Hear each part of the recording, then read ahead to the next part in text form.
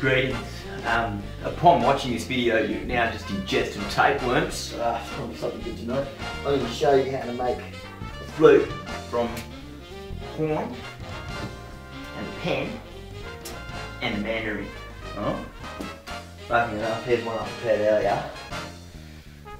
Looks nothing like any of the other materials because it's got nothing to do with any of that. It's actually a piece of PVC pipe with a plug in the end and a hole there and a bucket hole at the other end and some holes here which I burnt because I'm a pyromaniac. This is what it sounds like.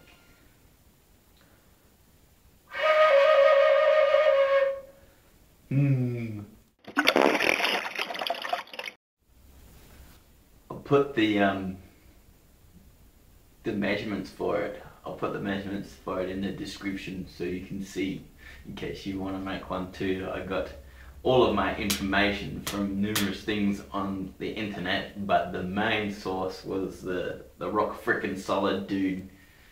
He inspired me to make this contraption. It's an interesting piece of pipe that makes musical wind.